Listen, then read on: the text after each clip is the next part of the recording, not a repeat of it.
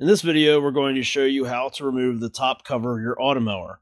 When we say the top cover, we are talking about this part right here that will move independently of the chassis.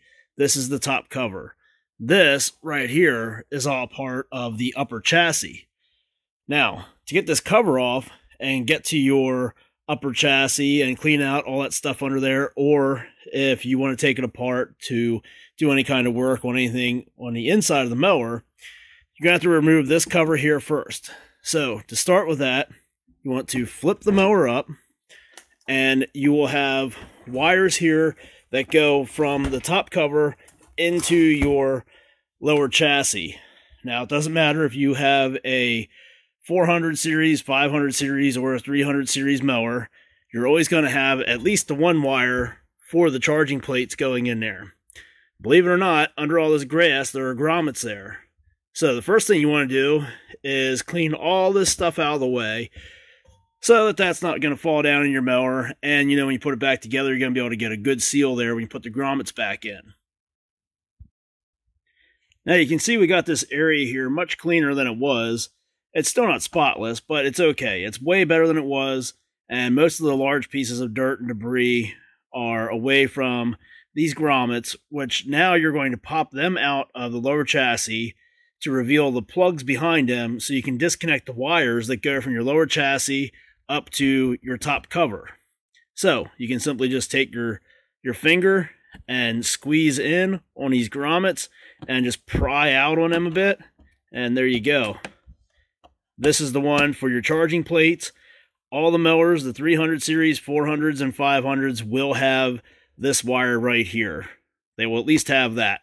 The other ones are for your ultrasonic sensors, and this one is for your headlights. So your X series mowers will have a second one for the headlights. That would be your 315X, your 430X, 430XH, and of course your 450X and 450XH will look like this. Same way with your 500 series. They will have the ultrasonic and they will have the charging plates, but not the headlights. So again, we're going to go here and we're going to pop this other grommet out. And this one's going to have two plugs in there. And this is one you got to really be careful when you go to take this out, because it's a bit of a tight fit for that second plug coming out of there. Look at that, I got lucky. Normally you have to be very careful and try to really wiggle that plug there to get it to come out. We got lucky, that one came out very easily. And then the third one here on this one, this is going to be the headlights. Nice skinny little plug there. So we'll go ahead and we'll unplug them. Nothing really to it, just a little lever latch there. You're going to push down on the back side of it and it's going to release the plug. And that's the way all of these plugs are here. All of them are different, so you can't reconnect the wrong plug to the wrong plug in the chassis. So it's a very simple and straightforward process. So we'll unplug these and then show you what to do next. All right, we got all of our wires unplugged here. They're completely free. Now you want to make sure that your wires here on your lower chassis, make sure that they are out of there, you know, a decent amount sticking out so that they don't get pulled back up in. Because if you're not taking this thing apart, you don't want to have to go trying to fish a wire or a plug back out of the lower chassis. So make sure they're out of there and they're not just going to get pushed back up in when you put the mower back down on a flat surface. Because that's what we're going to do next. We got everything disconnected, and now we're going to set the mower back down, because now we have to pull this top cover here up off of the chassis. And it's held on there by some grommets onto the joystick sensors on this one. There's 4 joystick sensors. There's 2 in the front, 2 in the back, you know, 1 at each corner. On your 300 series, you have 1 joystick here in the front, and then you have 2 kind of dummy joysticks back there in the back corners. 500 series would be the same here as the 400 series. So this is a pretty simple procedure. Just got to mount the camera onto a tripod so we can use 2 hands to show you how this is done.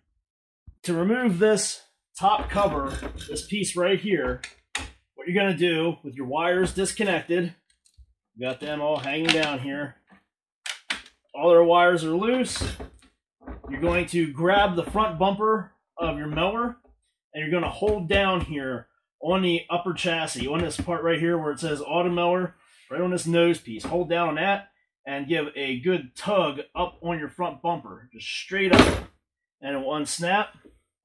Then you're going to let that rest there, come to the back, and you're not going to grab the handle, you're going to grab on the rear bumper, which is part of this top cover, and you're going to hold down right here in front of your stop switch, and you're going to do the same thing.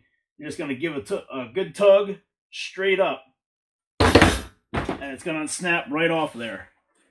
You can see here, this is held on by these 4 rubber grommets, and this is held on to, they snap onto these joysticks, just like I was telling you. And you can see why here you would want to know how to get that apart, because you got all this stuff in here to clean out. Underneath all this dirt and debris, that's where your screws are at to separate the top chassis from the lower chassis. If you want to get in there to replace a wheel motor, you know, replace a circuit board or anything like that, you have to start by being able to remove this top cover.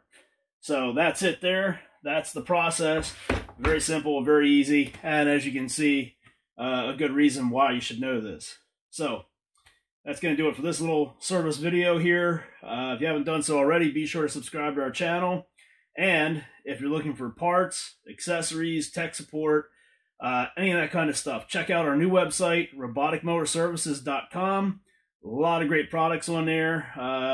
And also, you can always email us at roboticmowerservices@gmail.com if you have any questions or need further assistance, or you're looking for something specific. Give us a shout. But again, make sure you subscribe to this channel so you don't miss out on any future videos with these little tips and tricks of how to maintain your Automower and keep it running properly. All right, thanks for watching.